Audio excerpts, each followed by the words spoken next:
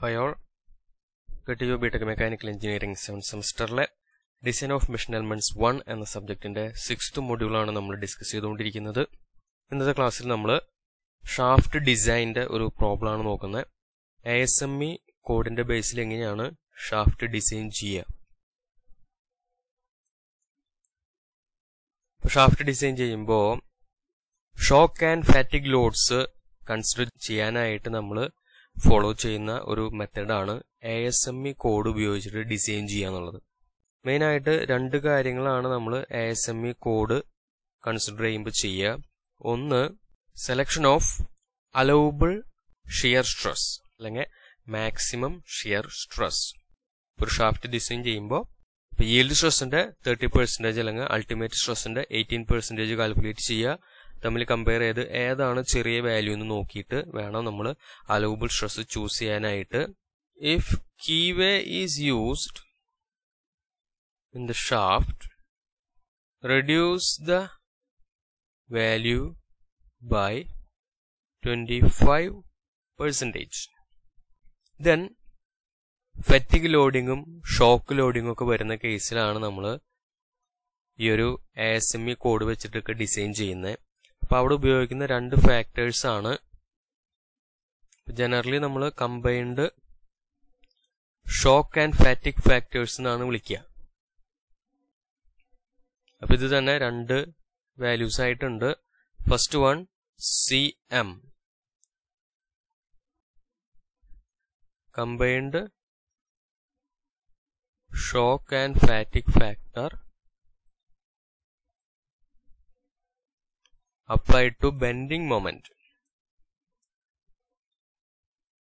Then next factor CT, which is combined shock and fatigue factor applied to twisting moment. ഒരു combined loading വരുന്ന കേസിൽ ഒരേ സമയം ഒരു ടോർക്കും ഒരു ബെൻഡിങ് മൊമെന്റൊക്കെ ഒരു ഷാഫ്റ്റിൽ ആക്ട് ചെയ്യുന്ന സമയത്ത് CM CT എന്ന് പറയുന്ന രണ്ട് ഫാക്ടേഴ്സ് ഉപയോഗിച്ച് സാധാരണഗതിയിൽ നമ്മൾ അവിടെ ഉപയോഗിക്കാറുള്ള ഇക്വേഷൻസിനെ നമ്മളൊന്ന് മോഡിഫൈ ചെയ്യും. ഓക്കെ, അപ്പൊ യൂഷ്വലി നമ്മൾ കമ്പൈൻഡ് സ്ട്രെസ്സസിന്റെ കേസിൽ ഉപയോഗിക്കുന്നത് തിയറീസ് ഓഫ് ഫെയിലിയറിന്റെ ബേസിലാണ് നമ്മൾ പ്രോബ്ലംസ് സോൾവ് ചെയ്യുക. അപ്പോ ഫസ്റ്റ് ഒരു ഇക്വേഷൻ എന്ന് പറയുന്നത് according to maximum principal stress തിയറിയുടെ ബേസിൽ നമ്മളപ്പോ ഇത് യൂസ് ചെയ്യുന്നത് മെയിനായിട്ട് ബ്രിട്ടിൽ മെറ്റീരിയൽസിനാണ്. ഈക്വാലിറ്റി സ്ട്രെസ് അല്ലെങ്കിൽ σ1 is equal to നമ്മളൊരു 16/πd³ m plus √m² plus t² എന്നുള്ളതാണ് നമ്മുടെ ഇക്വേഷൻ. അപ്പോ ASME കോഡ് ഉപയോഗിക്കുന്ന സമയത്ത് നമ്മുടെ ഒരു ഇക്വേഷനിൽ ചെറിയൊരു മോഡിഫിക്കേഷൻ വരും. 16/πd³ ഇൻറ്റു മൊമെന്റിനെ നമ്മൾ CM എന്ന് പറയുന്ന ഫാക്ടർ വെച്ച് മൾട്ടിപ്പിൾ ചെയ്യണം. ടോർക്കിനെ നമ്മൾ CT എന്ന് പറയുന്ന ഫാക്ടർ വെച്ചിട്ടും മൾട്ടിപ്പിൾ ചെയ്യും.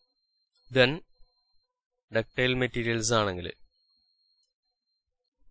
according to maximum shear stress theory,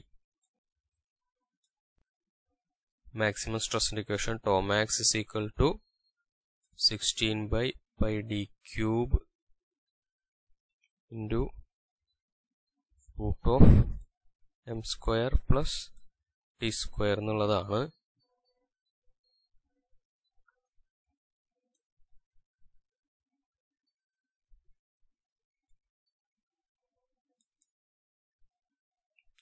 ASME code ഉപയോഗിച്ചിട്ട് ഒരു പ്രോബ്ലം സോൾവ് ചെയ്യുമ്പോഴത്തേക്കും നമ്മൾ ഈ ഒരു ഇക്വേഷനെ മോഡിഫൈ ചെയ്യും. tau max is equal to 16/πd³ into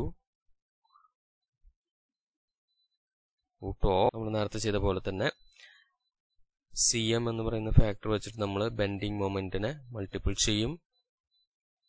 then CT എന്ന് പറയുന്ന ഫാക്ടർ ഉപയോഗിച്ചിട്ട് നമ്മൾ ട്വിസ്റ്റിംഗ് മൊമെന്റ് അല്ലെങ്കിൽ ടോർക്കിനെ മൾട്ടിപ്പിൾ ചെയ്യും. അപ്പോൾ ഈ ഒരു ഇക്വേഷൻസ് ഉപയോഗിച്ചിട്ടാണ് നമ്മൾ പ്രോബ്ലംസ് സോൾവ് ചെയ്യുക. ദെൻ നമ്മൾ മഹാദേവൻ ഡാറ്റ ബുക്കാണ് ഫോളോ ചെയ്യുന്നത്. അതിൽ 51 എന്ന് പറയുന്ന പേജ് എടുത്തു കഴിഞ്ഞാൽ അവിടെ ഈ ഒരു ASME code four design of transmission shafts എന്ന് പറഞ്ഞിട്ടൊരു ടോപ്പിക്ക് കാണാം. നമ്മൾ തൊട്ട് മുമ്പ് കണ്ട ഇക്വേഷൻസ് തന്നെയാണ് അവിടെ ഇവിടെയും കൊടുത്തിട്ടുള്ളത്. Maximum principal stress തിയറിയുടെ ബേസിലും maximum shear stress തിയറിയുടെ ബേസിലുള്ള equations ഇവിടെ കൊടുത്തിട്ടുണ്ട്. നമ്മളവിടെ സ്ട്രെസ്സിന്റെ ഇക്വേഷൻസ് എന്നുള്ള രീതിയിലാണ് എഴുതിയത്. അവരത് ഡയമീറ്ററിന്റെ ടേംസിലേക്ക് മാറ്റിയിട്ടുണ്ട്. ദെൻ ഹോളോ ഷാഫ്റ്റിന് കറസ്പോണ്ടിങ് ആയിട്ട് ഇക്വേഷൻസ് ആണ് ഇവിടെ ഡാറ്റ ബുക്കിൽ കൊടുത്തിട്ടുള്ളത്.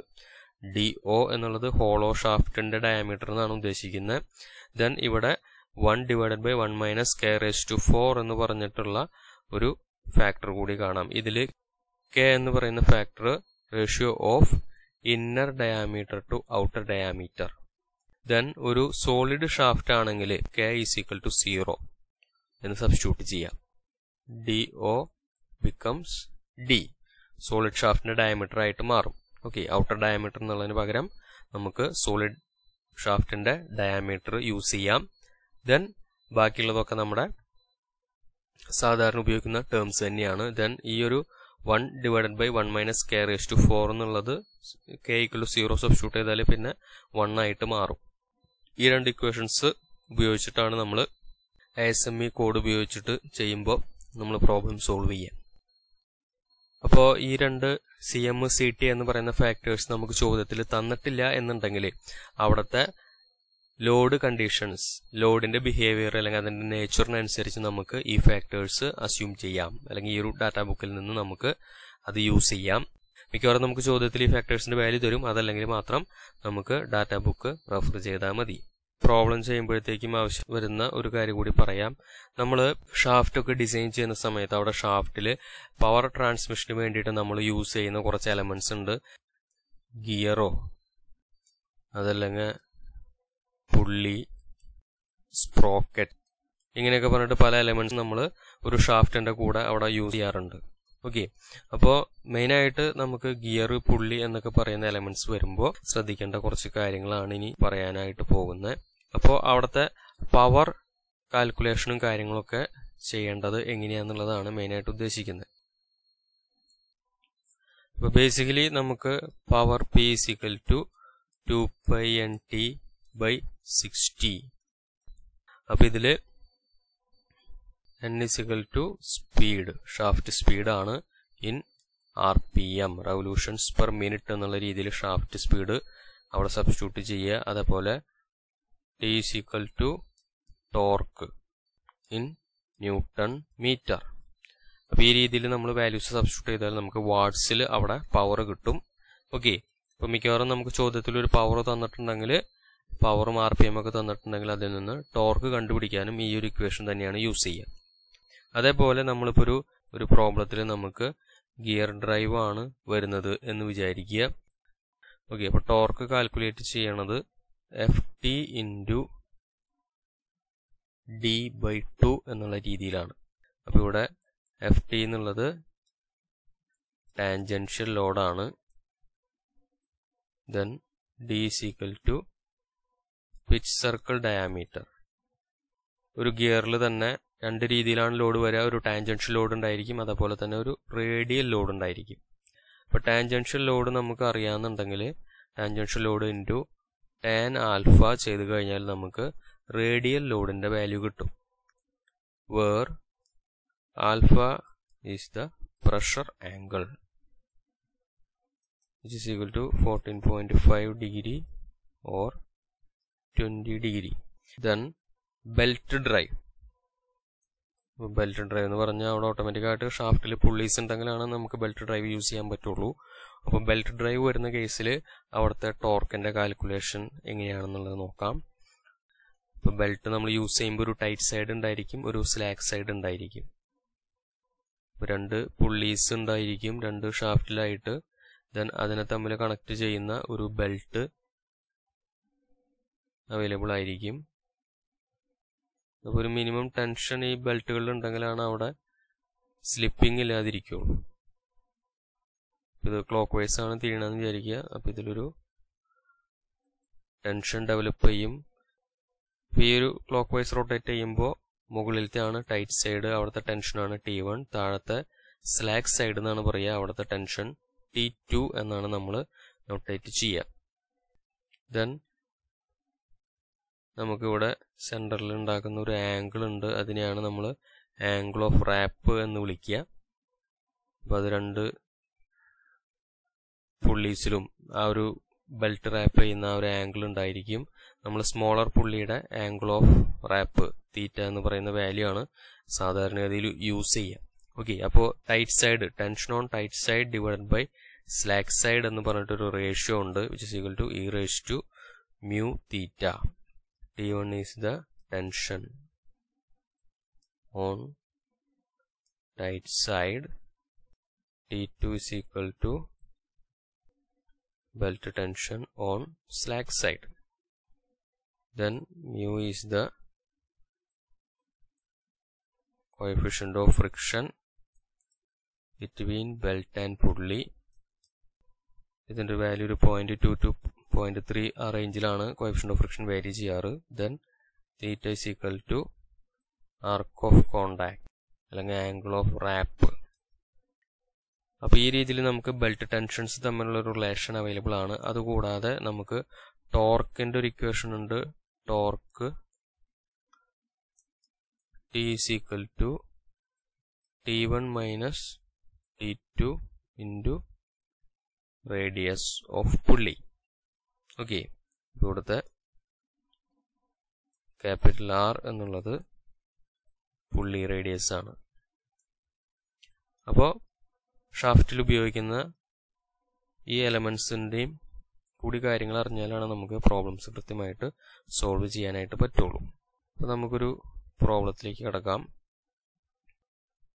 The layout of an intermediate shaft of a gearbox supporting two spur gears capital B and C is shown in figure. The shaft is mounted on two bearings A and D. The pit circle diameters of gears capital B and C are 900 mm and 600 mm. The shaft material is FE 580 with the ultimate stress 770 Newton per millimeter square and yield stress 580 Newton per millimeter square.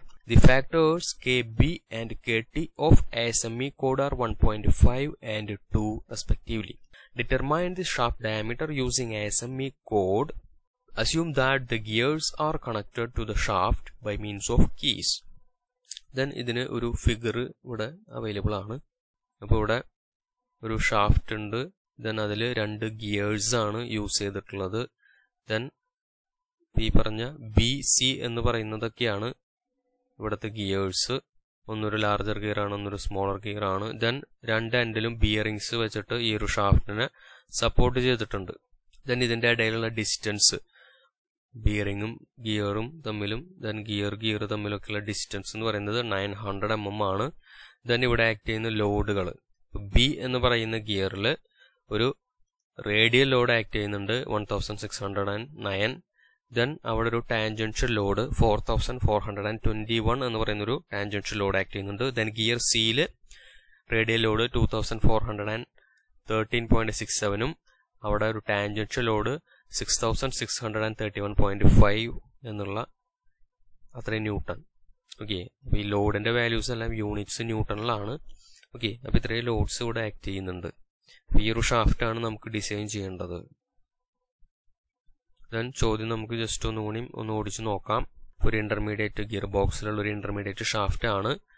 രണ്ട് spur gears ആണ് ഇവിടെ ഉപയോഗിച്ചിട്ടുള്ളത്. ബിയും സിയും എന്ന് പറഞ്ഞിട്ട് കാണിച്ചിട്ടുള്ള രണ്ട് സ്പർ ഗിയേഴ്സ് ആണ്. ദെൻ AD എന്ന് പറയുന്ന രണ്ടും ബിയറിങ്സ് ആണ്. ദെൻ സ്പർ ഗിയേഴ്സിന്റെ ഡയാമീറ്റേഴ്സ് തന്നിട്ടുണ്ട്, മെറ്റീരിയൽ തന്നിട്ടുണ്ട്. ദെൻ നമ്മുടെ രണ്ട് ഫാക്ടേഴ്സും തന്നിട്ടുണ്ട്. ദെൻ ഇവിടെ കീ ഉപയോഗിച്ചിട്ട് ഷാഫ്റ്റിലേക്ക് ഈ എലമെന്റ്സ് ഒക്കെ ഫിക്സ് ചെയ്തതായിട്ടും പറഞ്ഞിട്ടുണ്ട്. ഓക്കെ, അപ്പൊ നമുക്ക് ഗിവൺ ഡാറ്റ ഒന്ന് എടുത്തെഴുതാം. ആദ്യമേ തന്നെ ഒരു ഹെഡിങ് കൊടുക്കാം, design of shaft according to ASME code. Then നമുക്കിവിടെ മെയിനായിട്ട് തന്നിട്ടുള്ളത് സ്പർ ഗിയേഴ്സ് ആണ് ഇവിടെ യൂസ് ചെയ്യുന്നത് four power transmission. Then pitch circle diameter of gear B is equal to 900 mm with circle diameter of gear C is equal to 600 mm. Then നമുക്ക് അടുത്തത് material ആണ്. FEE 580 എന്നുള്ളതാണ് മെറ്റീരിയൽ. അൾട്ടിമേറ്റ് സ്ട്രെങ്ത്തും yield സ്ട്രെസ്സും തന്നിട്ടുണ്ട്.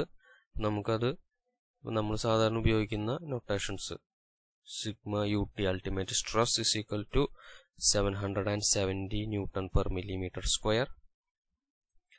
Then yield stress sigma yt is equal to 580 Newton per millimeter square. Then നമുക്ക് രണ്ട് factors, നമുക്കിവിടെ KB KT എന്ന് പറഞ്ഞിട്ടാണ് ക്വസ്റ്റ്യനിലുള്ള നൊട്ടേഷൻ. ഇപ്പോൾ ഡാറ്റ ബുക്കിലുള്ള CM എന്നുള്ള നൊട്ടേഷനാണ് KB എന്നുള്ള രീതിയിൽ അവർ പറഞ്ഞിട്ടുള്ളത്. അതിന്റെ വാല്യൂ 1.5 ആണ്. ദെൻ KT എന്ന് പറഞ്ഞിട്ടൊരു നൊട്ടേഷൻ തന്നിട്ടുണ്ട്. അത് CT എന്ന് പറയുന്ന നൊട്ടേഷന് സിമിലർ ആണ്. അതിന്റെ വാല്യൂ 2 എന്നാണ്. അപ്പൊ ഇത്രയും കാര്യങ്ങളാണ്. ദെൻ അവിടെ കീ യൂസ് ചെയ്തിട്ടുണ്ട് എന്നും പറഞ്ഞിട്ടുണ്ട്. ഇത്രയും കാര്യങ്ങളാണ് നമുക്ക് ചോദ്യത്തിൽ ഒറ്റ നോട്ടത്തിൽ നമുക്ക് തന്നിട്ടുള്ളത്. ദെൻ നമുക്ക് കുറച്ച് ലോഡ് വാല്യൂസും കൂടി ഉണ്ട്, അതും കൂടി നോട്ട് ചെയ്യാം. For gear B, radial load FR for gear B is equal to 1609 Newton. Then tangential load FT of gear B is equal to 4421 Newton. Then for gear C, radial load FR for C is equal to 2413.67 Newtons. Tangential load FT for gear C is equal to 6631.5 Newton. അപ്പോൾ ഇത്രയാണ് നമുക്ക് given ഡാറ്റയിലുള്ളത്. അപ്പോൾ നമുക്കിത് solve ചെയ്ത് തുടങ്ങാം. Step 1, calculation of permissible stress. ഇപ്പൊ നമ്മളിവിടെ ഷാഫ്റ്റിൽ act ചെയ്യുന്ന ഷിയർ സ്ട്രെസ് ആണ് കാൽക്കുലേറ്റ് ചെയ്യുന്നത്. നമ്മൾ ബേസിക്കലി ഒരു പ്രോബ്ലം സോൾവ് ചെയ്യുന്നത് മാക്സിമം ഷിയർ സ്ട്രെസ് തിയറിയുടെ ബേസിലാണ്. ഓക്കെ, അപ്പൊ നമുക്ക് അവിടെ യൂസ് ചെയ്യേണ്ട വരിക ആ ഒരു അലൗബിൾ ഷിയർ സ്ട്രെസ്സിന്റെ വാല്യൂ ആണ്. ഇപ്പൊ ടോ അലൗബിൾ കണ്ടുപിടിക്കാനായിട്ട് രണ്ട് റിലേഷൻസ് നമുക്കുണ്ട്. 0.30 times of sigma YT or 0.18 times of sigma UT. Okay, അപ്പൊ ഇതില് ടേക്ക് ദ ലോവസ്റ്റ് വാല്യൂ എന്നുള്ളതാണ് നമ്മുടെ കണ്ടീഷൻ. ഓക്കെ, അപ്പൊ നമുക്ക് ഇതൊന്ന് കാൽക്കുലേറ്റ് ചെയ്യാം. We have sigma YT is equal to 580 Newton per millimeter square. Then sigma UT is equal to 770 Newton per millimeter square. അപ്പോൾ ഇതിന് കറസ്പോണ്ടിങ് ആയിട്ട് നമ്മൾ വാല്യൂസ് കണ്ടുപിടിച്ചാൽ 0.3 times of sigma YT is equal to 174 Newton per millimeter square. 0.18 times of sigma UT ultimate stress is equal to 138.6 Newton per millimeter square. അപ്പോൾ ഇതില് lowest value ആണ് നമ്മൾ choose ചെയ്യേണ്ടത്. therefore ടോ അലൗബിൾ അല്ലെങ്കിൽ permissible shear stress is equal to 138.6 Newton per millimeter square. Since keyway is present in the shaft, reduce the permissible stress by 25%. Therefore, tau allowable is equal to 0.75 into 138.6 Newton per millimeter square, which is equal to 103.95 Newton per millimeter square. അപ്പോൾ ഇതാണ് നമ്മുടെ final allowable shear stressന്റെ value. Calculation of torque ആണ് ചെയ്യുന്നത്. നേരത്തെ already നമ്മൾ torque എങ്ങനെയാണ് കണ്ടുപിടിക്കേണ്ടത് എന്നുള്ളത് പറഞ്ഞിരുന്നു. Torque T is equal to tangential force into d/2. അപ്പോൾ നമുക്ക് രണ്ട് ഗിയേഴ്സ് ഉണ്ട്. ഏതെങ്കിലും ഒരു ഗിയറിന്റെ കേസ് എടുക്കുക, അവിടുത്തെ ടാൻജൻഷ്യൽ ഫോഴ്സ് എടുക്കുക, അതേപോലെ ആ ഒരു ഗിയറിന്റെ റേഡിയസും കൂടി യൂസ് ചെയ്ത് കഴിഞ്ഞാൽ നമുക്ക് അവിടുത്തെ ടോർക്കിന്റെ വാല്യൂ കിട്ടും. Four gear B torque T is equal to Ft of B into pitch circle diameter of gear B divided by 2. അപ്പോൾ നമുക്ക് അറിയാവുന്ന വാല്യൂസ് ആണ്, സബ്സ്റ്റിറ്റ്യൂട്ട് ചെയ്യാം. ടാൻജൻഷ്യൽ ഫോഴ്സിന്റെ വാല്യൂ 4421 ന്യൂട്ടൺസ് ആണ്. ദെൻ ഡയാമീറ്റർ 900 mm ആണ്. ഡിവൈഡഡ് ബൈ 2 ചെയ്യുക.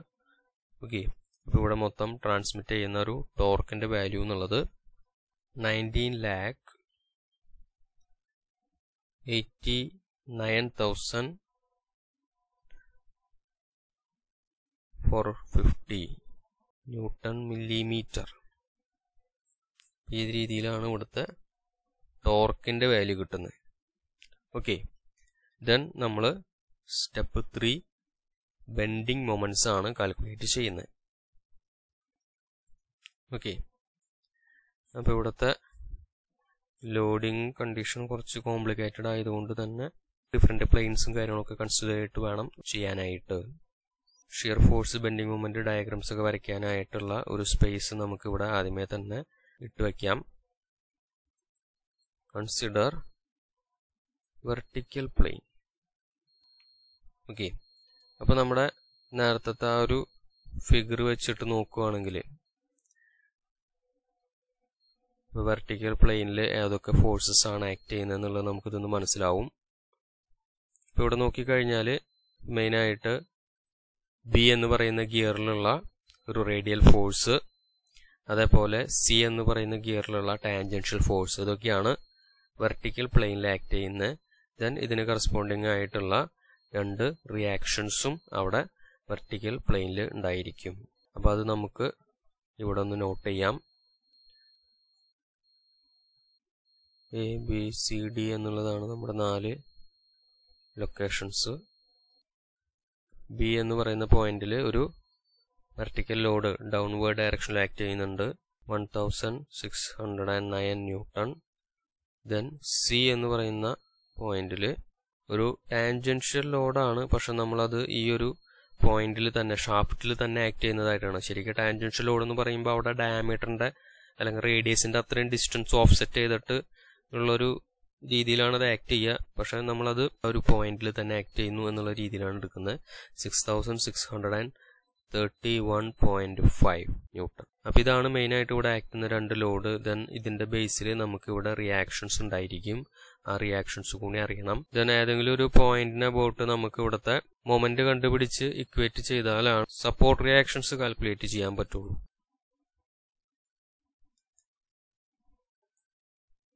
ഇതിന്റെ ഇക്വിലിബ്രിയം നമ്മൾ അസ്യൂം ചെയ്യുകയാണ്. അതേപോലെ എ എന്ന് പറയുന്ന പോയിന്റിന് അബൌട്ടുള്ള clock vice anti clock vice മൊമെന്റ്സിനൊക്കെ നമുക്കൊന്ന് ഇക്വേറ്റ് ചെയ്ത് നോക്കാം. അപ്പൊ നമ്മളിവിടെ ഡി എന്ന് പറയുന്ന പോയിന്റിൽ അവിടെ ഒരു റിയാക്ഷൻ RD വെർട്ടിക്കൽ, ഇത് വെർട്ടിക്കലിന്റെ കേസ് ആയ കാരണം വി എന്നുള്ള ഒരു ആൽഫബറ്റ് കൂടി അവിടെ ഉപയോഗിച്ചേക്കാണ്.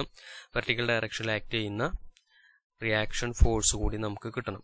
ഓക്കെ, അപ്പോൾ എ എന്ന് പറയുന്ന പോയിന്റിന് അബൌട്ട് കാൽക്കുലേറ്റ് ചെയ്യുമ്പോൾ എന്തൊക്കെയാണ് വരിക? Clock vice മൊമെന്റ്സും anti clock vice മൊമെന്റ്സും. 1609 എന്നുള്ളത് ഒരു ക്ലോക്ക് വൈസ് മൊമെന്റ് ഉണ്ടാക്കും, ഈ ഒരു റിയാക്ഷൻ ഒരു ക്ലോക്ക് വൈസ് മൊമെന്റ് ഉണ്ടാക്കും. ദെൻ ആന്റി ക്ലോക്ക് വൈസ് ഡയറക്ഷനിൽ ഇവിടുത്തെ ഈ ഒരു 6631 എന്ന് പറയുന്ന ആ ഒരു വാല്യൂ ആണ് അവിടെ വരുന്നത്. മൊമെന്റ് അബൌട്ട് എ ചെയ്യുമ്പോഴത്തേക്കും നമുക്ക് clock vice moments equal to anti clock vice moments എന്നുള്ള രീതിയിലേക്ക് നോട്ട് ചെയ്യാം. 1609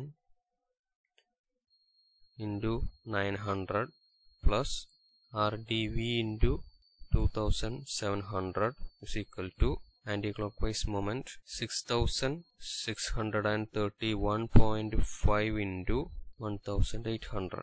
RDV into 2700 is equal to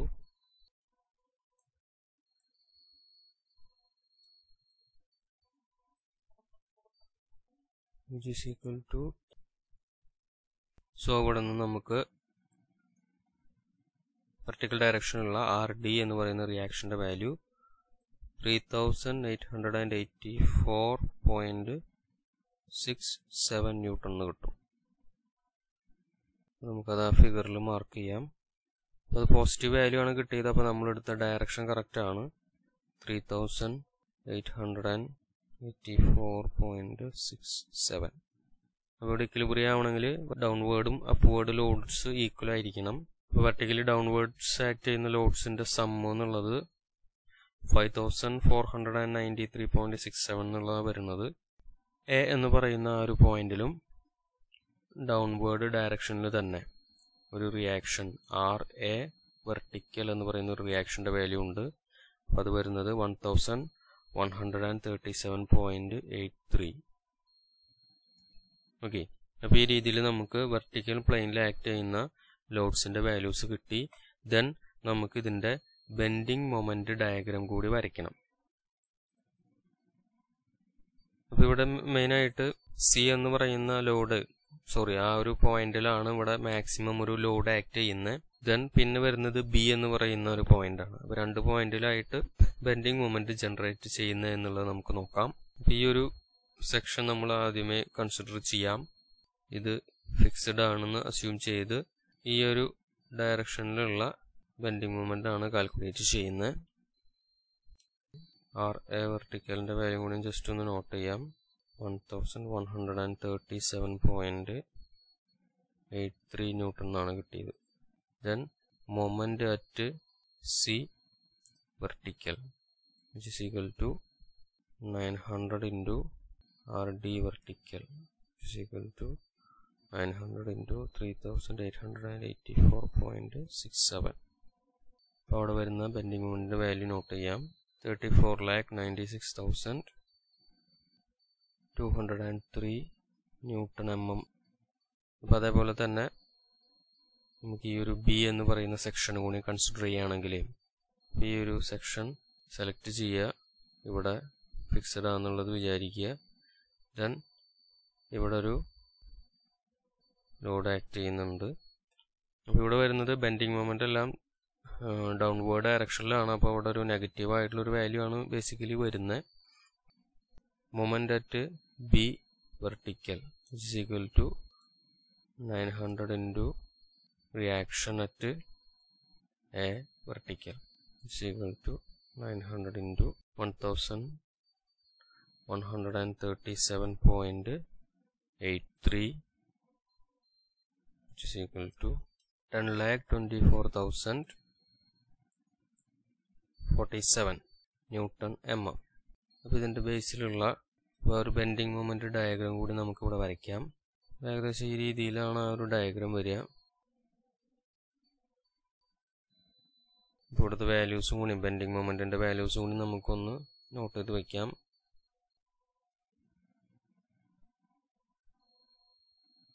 അപ്പോൾ വെർട്ടിക്കൽ പ്ലെയിൻ കൺസിഡർ ചെയ്തിട്ട് നമുക്ക് വാല്യൂസ് കിട്ടി. ദെൻ നമുക്ക് ഹൊറിസോണ്ടൽ പ്ലെയിൻ ആണ് ഇനി നോക്കേണ്ടത്. ഓക്കെ, ഹൊറിസോണ്ടൽ പ്ലെയിൻ എടുത്തു. ദെൻ നമുക്ക് നമ്മുടെ ഒരു പ്രീവിയസ് ഫിഗർ ഒന്ന് നോക്കാം. ഹൊറിസോണ്ടൽ പ്ലെയിനിൽ ആക്ട് ചെയ്യുന്നത് ബി എന്ന് പറയുന്ന ഗിയറിലത്തെ ടാൻജൻഷ്യൽ ഫോഴ്സും ദെൻ സി എന്ന് പറയുന്ന ഗിയറിലത്തെ റേഡിയൽ ഫോഴ്സും ആണ്. അപ്പോൾ ഒരു ലോഡ് ആക്ട് ചെയ്യുന്നത് ടാൻജൻഷ്യൽ ലോഡാണ്. അതിന് ഡൗൺവേർഡ് ഡയറക്ഷനിലാണ് ആക്ട് ചെയ്യുന്നത്. അതിന്റെ വാല്യൂ എന്നുള്ളത് 4421 ന്യൂട്ടൺസ് ആണ്. ദെൻ ബി എന്ന് പറയുന്ന പോയിന്റിൽ ഒരു റേഡിയൽ ലോഡ് ആക്ട് ചെയ്യുന്നുണ്ട് 2413.67 ന്യൂട്ടൺ. ഈ രീതിയിൽ രണ്ട് ഫോഴ്സസ് ആണ് ഇവിടെ ആക്ട് ചെയ്യുന്നത്. നേരത്തെ ചെയ്ത പോലെ തന്നെ എ എന്ന് പറയുന്ന പോയിന്റിന് അബൌട്ട് ആയിട്ടുള്ള മൊമെന്റ്സ് കാൽക്കുലേറ്റ് ചെയ്യണം. അതിനെ ഇക്വേറ്റ് ചെയ്തിട്ട് വേണം നമുക്ക് ഇവിടുത്തെ സപ്പോർട്ട് റിയാക്ഷൻസ് എല്ലാതും കാൽക്കുലേറ്റ് ചെയ്യാനായിട്ട്. ഇവിടെ പിന്നെ നമ്മൾ അസ്യൂം ചെയ്യുന്നത് upward direction support reaction at D, RD horizontal. Considering horizontal plane, equate moments about point A, 4421 into 900 is equal to anti-clockwise moments 2413.69 into 1800 plus RD horizontal into 2700.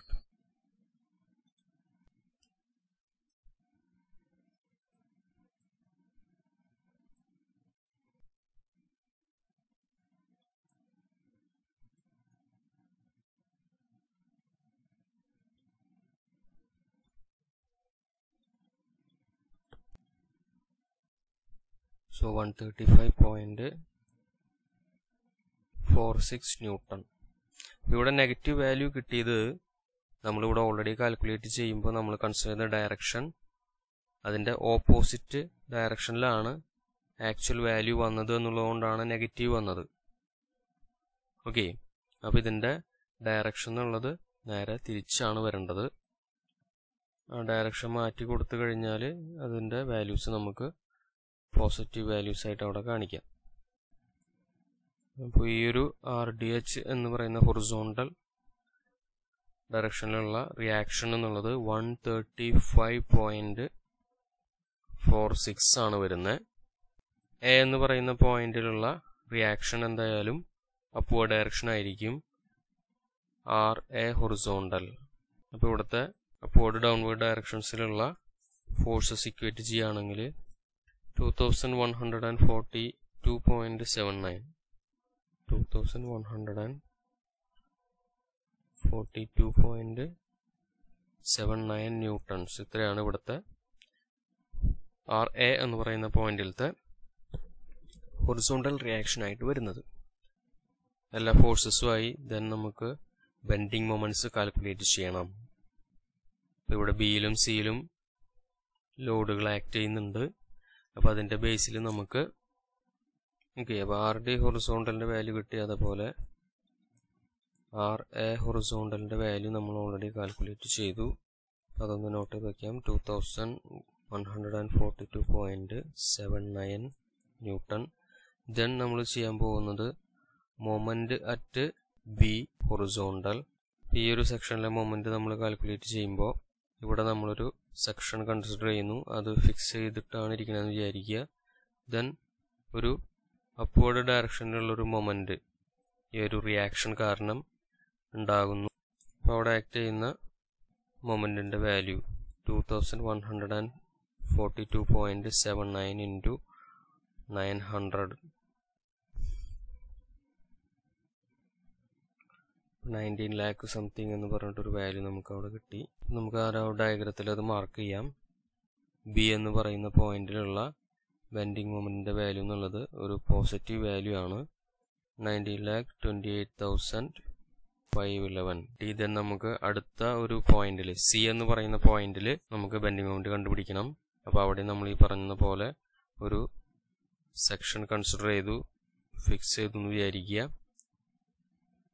Negative ഡയറക്ഷനിലുള്ള ഒരു മൊമെന്റിന്റെ value ആണ് നമുക്ക് ഇവിടെ വരുന്നത്. Reaction into distance 135.46 into 900 1,21,000 something ആണ് വരുന്നത്.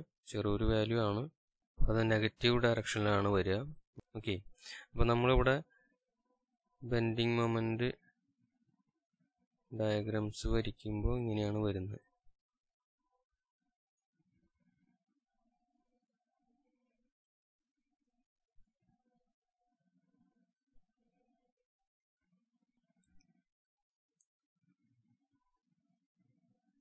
അപ്പോൾ ഈ രണ്ട് കേസും കമ്പയർ ചെയ്തിട്ട് ഇവിടെ എവിടെയായിരിക്കും ക്രിട്ടിക്കൽ പോയിന്റ് വരിക, മാക്സിമം ബെൻഡിങ് മൊമെന്റ് വരിക എന്നുള്ളത് നമുക്ക് കാൽക്കുലേറ്റ് ചെയ്യണം. അപ്പോൾ ബി എന്ന് പറയുന്ന സെക്ഷനിൽ വെർട്ടിക്കൽ പ്ലെയിനിൽ 10 lakh സംതിങ് ഒരു വാല്യൂ ആക്ട് ചെയ്യുന്നുണ്ട്. അതുപോലെ ഹൊറിസോണ്ടൽ പ്ലെയിനിലേക്ക് വരുമ്പോൾ 19 lakh സംതിങ് ഒരു വാല്യൂ വരുന്നുണ്ട്. അതിനിപ്പുറത്ത് സി എന്ന് പറയുന്ന പോയിന്റിൽ 34 lakh something vertical പ്ലെയിനിലും then 1 lakh something horizontal പ്ലെയിനിലും വരുന്നുണ്ട്. ഇനി വേണ്ടത് ഇവിടുത്തെ ഓരോ സെക്ഷനിലും റിസൾട്ടന്റ് ആയിട്ട് എത്ര ബെൻഡിങ് മൊമെന്റ് ആക്ട് ചെയ്യുന്നു എന്നുള്ളത് നമുക്ക് കണ്ടുപിടിക്കണം. ഇവിടെ moment at C horizontal is equal to 1,21,914 Newton mm. Moment at B is equal to root of moment at B horizontal whole square plus moment at B vertical whole square.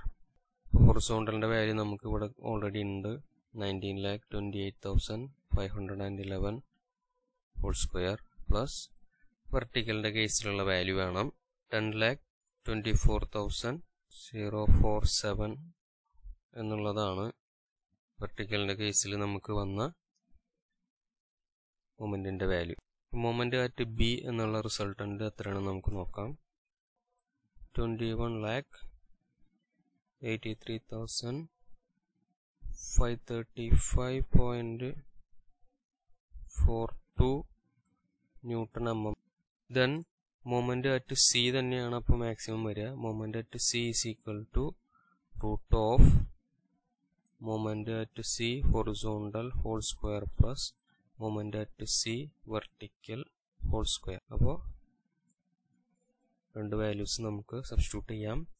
ഹൊറിസോണ്ടലിന്റെ കേസിലുള്ള value എന്നുള്ളത് ചെറിയ value ആണ് 1,21,914 whole square plus vertical moment 34,96,203 whole square which is equal to 34,98,327.949 Newton mm.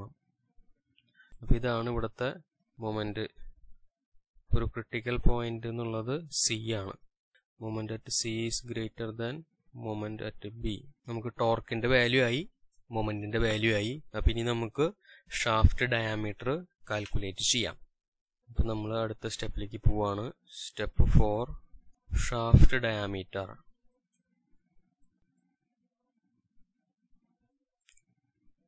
According to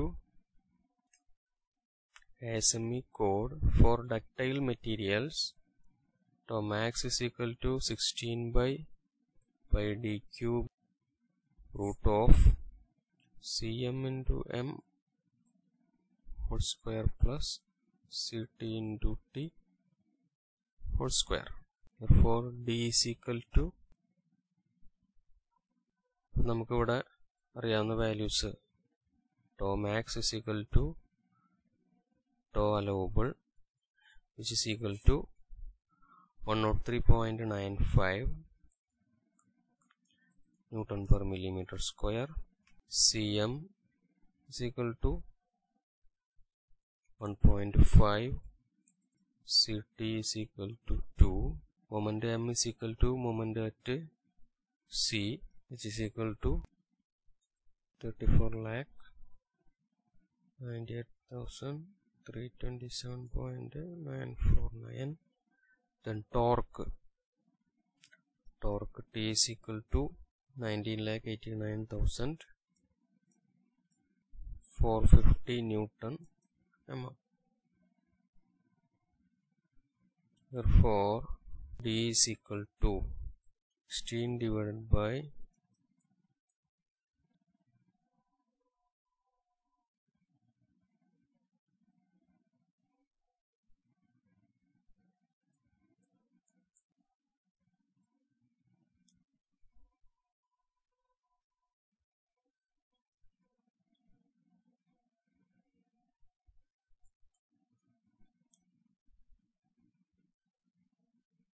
solve ചെയ്യുമ്പോൾ നമുക്ക് ഡയമീറ്ററിന്റെ value കിട്ടുന്നത് d is equal to 68.598 mm. അപ്പോൾ നമ്മൾ ഇതിനെ standardise ചെയ്യണം. സ്റ്റാൻഡർഡൈസ് ചെയ്യുമ്പോൾ നമുക്ക് വരുന്ന നെക്സ്റ്റ് ഹയർ വാല്യൂ എന്നുള്ളത് 71 mm എന്നാണ്. Standard shaft diameter from KM data book page 57. Okay, so diameter 71 mm എന്നുള്ളതാണ് നമ്മുടെ ഫൈനൽ ആൻസർ. Thank you.